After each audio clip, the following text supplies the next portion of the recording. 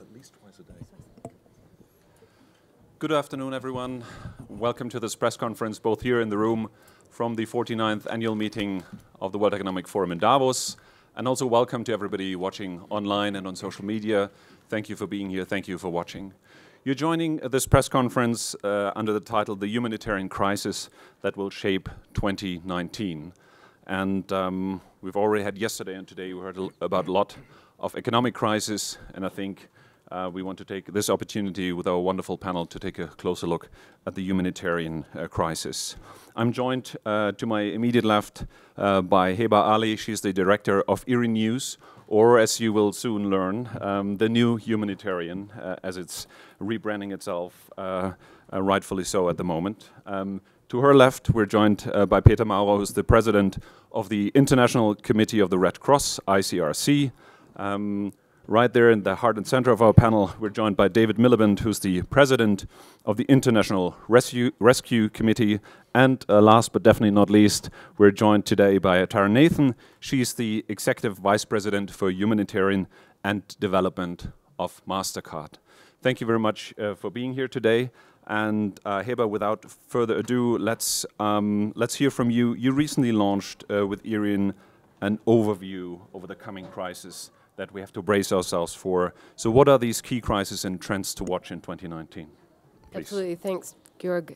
We every year run a list of crises on the horizon. We're a news organization that reports specifically about humanitarian crises and have a network of about 200 journalists around the world who do so. I won't go through all 10 because that would take up the entire press conference. So I'll list just 3 of them, but if you want the full list, you can find it on our website, irinnews.org. For us, the big story of our beat remains fragile states. That likely won't be a surprise for many of you, but Syria, Yemen, South Sudan, and the Democratic Republic of Congo all feature on this year's list. And in each of those countries, there are rays of hope that in the year ahead, there could be some improvement, but in all of those countries, no silver bullet solution and a lot of long-term humanitarian implications. So in Syria, the government is closing in on victory, but military victory will not solve the deeper political problems that are tearing the country apart, nor will it address the needs of some 12 million people who are displaced both inside and outside of the country. In Yemen, a national peace deal may be on the horizon, but what we've been seeing is at the local level, there are a number of grievances that could lead to continued conflicts, even if a peace deal is successful nationally. In South Sudan, there are hopes that the latest truce will hold, but we saw that in 2015, and that fell apart soon after being signed. In DRC, again, hopes for peaceful transfer of power for the first time have been tainted by disputed election results and allegations of fraud. Armed attacks are continuing in various parts of the country. You've got Ebola outbreaks, you've got severe food insecurity, all of which are intersecting for a very dangerous mix. So we feel it very dangerous to take our eyes off any of these countries despite some of these recent signs of progress. And fragile states are becoming even more relevant now with new instability emerging in the Sahel, among other places. Last year, we embedded a journalist with a new separatist group gaining power in Cameroon. We've recently been reporting about the spread of the insurgency in Mali, in Burkina Faso. We're seeing rising militancy in Nigeria, in Somalia, and elsewhere. So the risk, of course, is that these emerging conflicts go on to become like the others on the list of major humanitarian crises. And for us, the big question is whether the international community can develop a more effective way of dealing with fragile states. So that's number 1. Number 2 is climate displacement. Until recently, climate change has often been talked about as a gradual threat of the future, something that affects polar bears and coral reefs. And what we're seeing in our reporting very clearly is that climate change is already dramatically affecting people's lives today. Our reporters have met migrants in Bangladesh who were displaced after watching their land disappear due to river erosion exacerbated by climate change. We've met villagers in the Pacific Islands who are warning that their entire communities are going to be wiped off the map as sea levels rise. We've met farmers in Somalia who have abandoned their farms and moved to the cities because of yet another bad harvest.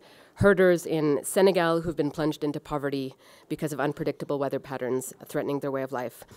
The World Bank, as many of you will know, predicts that climate change could force 143 million people to migrate by 2050, but we are finding plenty of people around the world today who are already facing the prospects of displacement as a result. So that's something we'll be certainly watching. And lastly, refugees returning prematurely. Across all of our reporting, there are millions of refugees being pressured to return home to countries that are in no way ready to receive them. One example, a 35-year-old woman in Afghanistan who, after 2 decades as a refugee in Pakistan, returned and found herself sitting on a plastic chair at a UN reception center in a dusty border town with nowhere to go. She was among almost 1 million Afghans who returned from Pakistan over the last 3 years. But they're coming home to a country that is mired in conflict, where aid and jobs and reintegration support are in limited supply, and where the voluntary status of their return is questionable. 2019 is shaping up to be quite a pivotal year for the world's 4 largest refugee crises: Syria, Afghanistan, South Sudan, Myanmar, and involuntary return to fragile regions could be a whole new crisis in the making. So I will leave it at that. Thank you, Heba. Thank you very much. You mentioned climate change and you mentioned briefly the Sahel. Peter, you're just returning from Sahel. What's the picture you're seeing there, and what maybe are signs of hope for you there? Maybe a couple of remarks from my side as well. First, because humans are used to calculate years, it's not that every year starts a new set of priorities. I'm sometimes surprised to realize that since I'm president of ICRC, there is always the same regions which are regions of concerns because they are particularly fragile. 1/3 of everything we are doing is happening in the Middle East, 42%. The second 42% or the first 42% is about conflicts in Africa. And so these figures will remain the same most likely in 2019 as they have been from 2012 to 2019. So there is an issue of fragility that Heba has mentioned before, which continues to be of particular concern. I think in a place like the Sahel, what struck me most, and it might be emblematic for what we are seeing in many other places, is that when you look at the history of conflictual relationships and violence in the Sahel, you see that just the superposition of poverty, exclusion, discrimination, violence is now topped by scarcity of productive land because of changing rainfall patterns, which normally we draw back to climate change. And so it just jumps into your eyes that a particularly fragile and resource-scarce region, I mean natural resource-scarce region, is then particularly challenged because of climate change. And this again translates into scarce resources and conflict that have been traditional conflict, and they have been there beforehand, particularly between agriculturalists and pastoralists in that region, suddenly get violent again, because conflict regulation mechanisms are not existing anymore, because the state is too weak to be a neutral mediator in a resource-scarce environment. And so you have exacerbation of conflict because of climate change, changing rainfall patterns. So it's just jumping into your eye that when certain regions of the world can adapt, mitigate climate change, others cannot and fall immediately below the threshold of survivability for many people.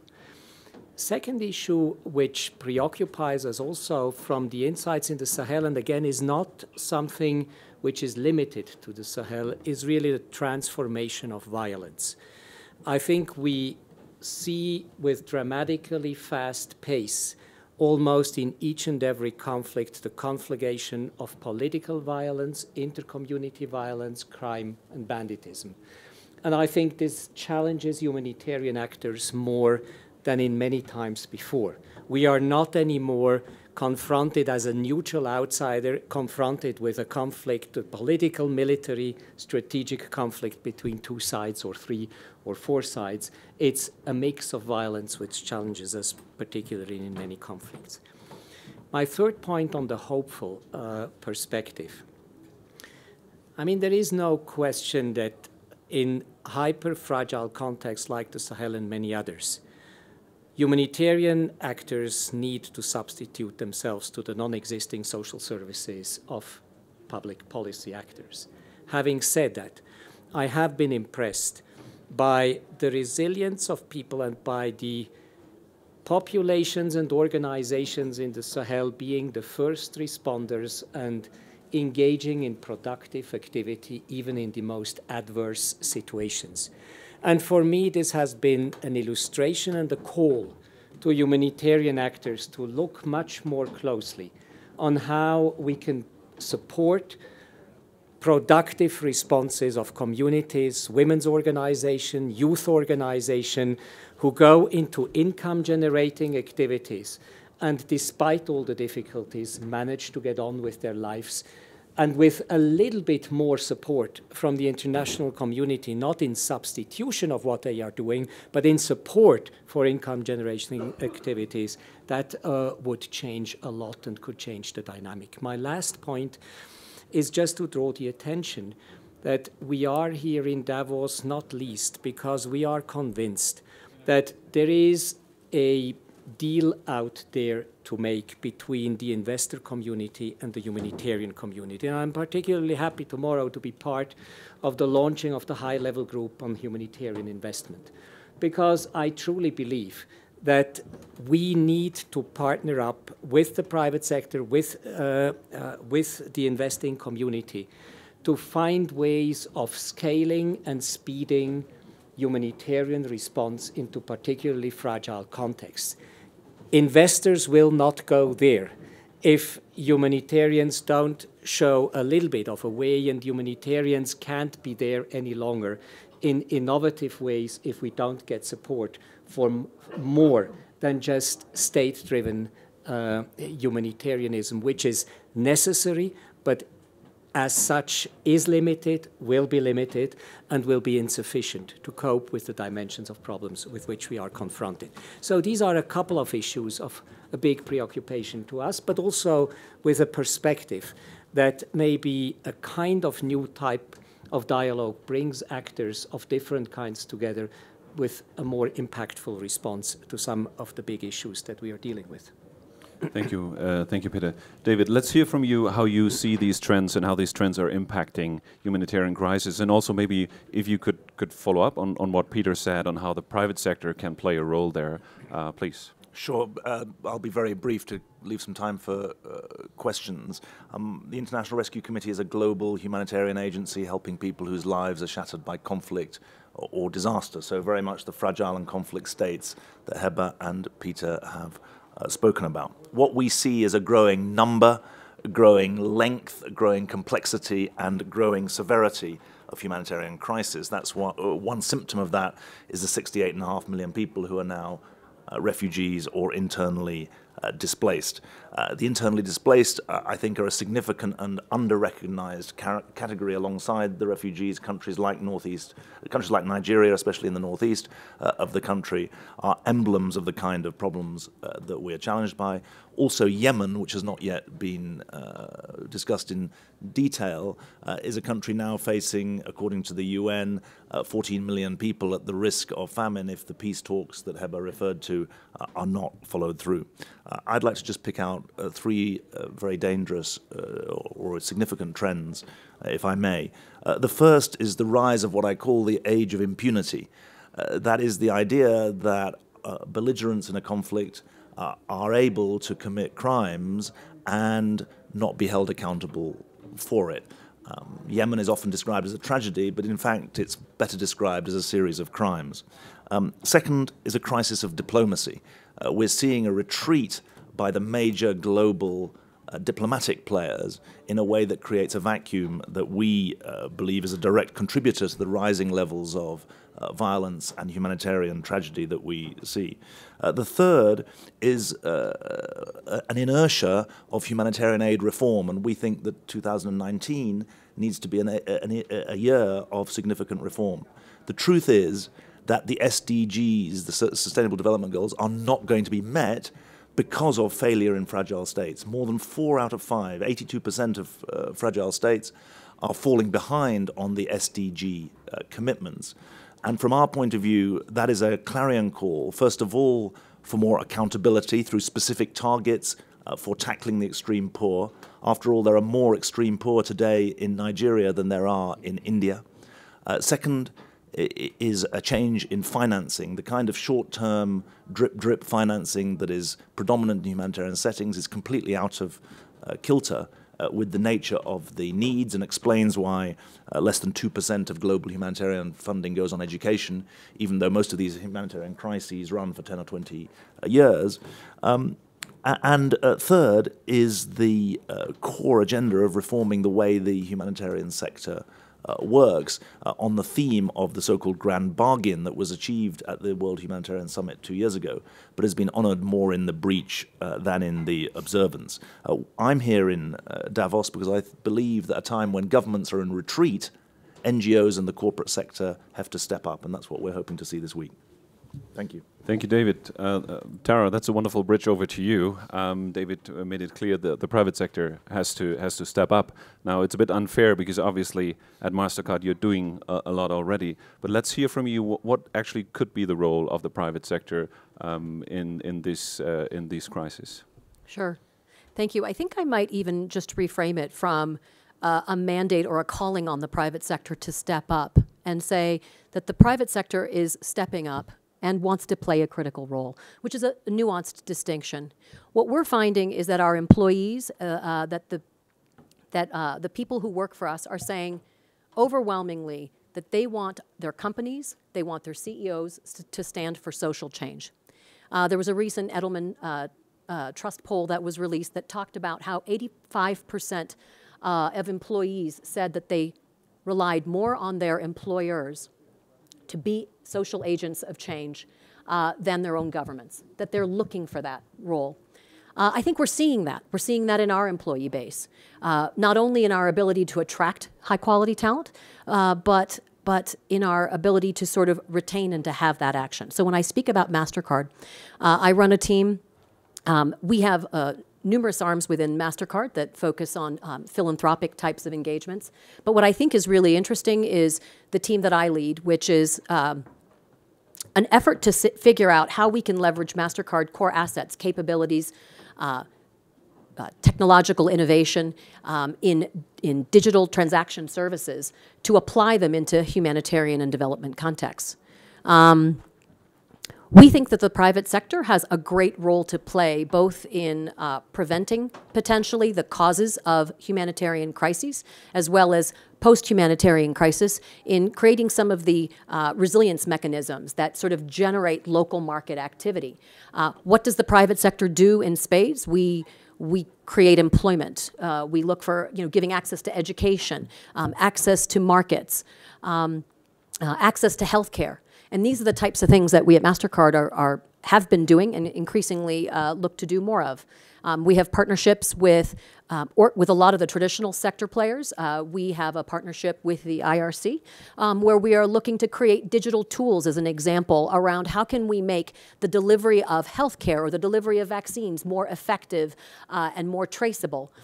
We have platforms that we're building to enable smallholder farmers to gain access to vibrant local markets. So how do you give them access to large-scale agri-buyers so that they have more agency and they have more power to extract economic rents from the produce that they make? And the examples can go on, and we're just one company. And that's the role that we can play. But we think that by this example, that there is a broader role for, like I said, for private sector to play in creating these vibrant local markets. Thank you, Tara. And you're one of 1,600 global business leaders here in Davos. If you look at your 1,599 fellow business leaders here in Davos, do you have the sense that this message is reaching the community, or do you feel you're fighting a lonely fight for these causes? Like I said, I think it's not us fighting. It's not us fighting against the community. I think along with the other 1,599 leaders, are hearing the same message from their employee bases, and that is that companies increasingly, I think you're going to see, are going to have a social mandate. I think there was an S&P study that said that of the S&P 500 companies out there in 2011, only sub 20% had a CSR report, an ESG report published. In 2017, it's 85% plus. And what I'm saying is, I don't think that's because we're being dragged. I think it's because our employees are pushing us to get out in front of these issues, no matter what the issue is, whether it's humanitarian, whether it's development, whether it's local market context, whether it's sustainable supply chains, whether it's access to education, whether it's data integrity. All these issues are things that that the employees and the communities are pushing us forward on. Thank you very much. Let's see if we have some questions from the floor. We have a microphone. If you could say your name and organization, please, for the sake also of our online audience, please. Thank you. Hello, James Bays from Al Jazeera.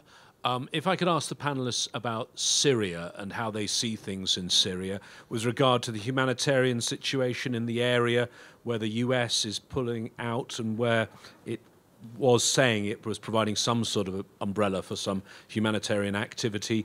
Worries about northern Syria, Turkey and the Kurds, what preparations are being made by the two agencies that are represented on the panel in those two places, and what was mentioned before, returning refugees, whether there is pressure on some to return now to Syria and their view on the circumstances on the ground. So thank you very much. The humanitarian situation in Syria and the returning refugee question. David. So we're obviously very concerned that the northwest of the country becomes a killing zone. Idlib is now host to about 3.5 million people, the province of Idlib. That includes about 1.25 million internally displaced who have either been chased or moved voluntarily from other parts of the country. And we were very fearful in the run-up to the October 15th agreement that there would be a full frontal attack on those people with consequences directly for them and then for knock-on for greater refugee flows. In the northeast, we obviously don't comment or recommend military maneuvers, but we do say that whenever conflict players do make military decisions, they have to take into account the humanitarian consequences.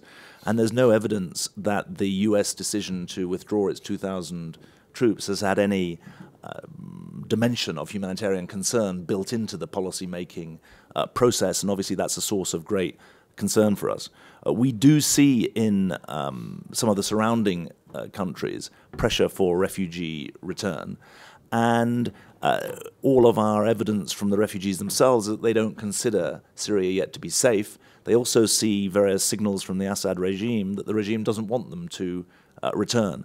And that speaks to the need for continued focus on support for countries like Lebanon and Jordan. Peter Maurer rightly referred to the need for consistency in humanitarian policymaking. There's a danger that the situation in Jordan and Lebanon becomes yesterday's issue. And we think it's incredibly important that the international system supports in a far more effective way the governments and people of those two countries in ensuring that refugees are able to stay until it is genuinely safe to go back. Can I just add that what David mentioned in his introduction, a lack of diplomacy, is particularly visible in the case of Syria, where, of course, the international community is obviously split on the future political deal with regard to Syria, and this inhibits also humanitarian actors to come big scale into working in Syria and bridge that famous gap everybody is talking about, short-term humanitarianism and more long-term resilience and development aid, which would be badly necessary given the massive destruction that the country has seen and displacement that the country has seen over the last couple of years.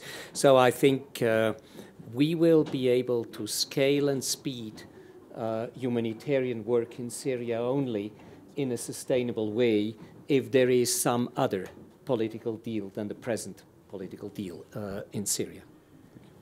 I would just add that we've, it almost happened by accident. have been reporting about counterterrorism legislations and the implications for NGOs in Syria. And one story led to another, and it has become the legislation itself has not, in most cases, gotten worse, but the application of it has, and it has caught many NGOs up and made it a lot harder to deliver aid in Syria in particular, and that's something we can expect to get worse next year because there are a number of investigations by the US government that are likely to reveal even more kind of stringent rules moving forward. Thank you very much. We might have time for one last quick question. Yeah, the lady in the center there, the microphone is on its way. Thank you. Question for David. Sophie Edwards from Davos. In the face of Brexit and considering UK's leading role as a humanitarian actor, is there a danger that we could see the UK stepping back its leadership role? And would you have a message maybe for the government on that? I have many messages that are Brexit related, but not all of them are completely focused on the subject of this press conference.